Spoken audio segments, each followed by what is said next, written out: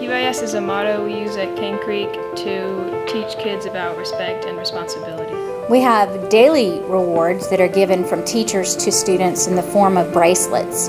Students can earn bracelets for a variety of things, whether it is being extra attentive in class, working well with a group, perhaps asking a super question.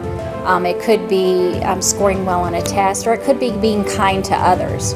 These bracelets give certain rewards to students. They're able to sit where they want in the cafeteria.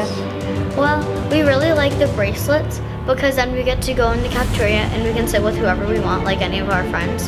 So I think probably the greatest part about PBIS is it puts the emphasis and the focus on rewarding positive behaviors and giving incentive to kids that make good decisions and do the right thing. 80-some students, over 470 students that have earned that AAA card.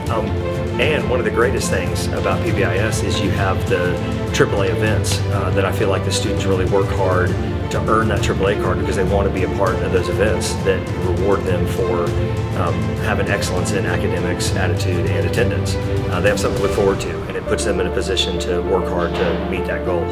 I participated in the AAA games in the gym, and I did the musical chairs. I didn't win, I lost. I came in like 4th place, but yeah.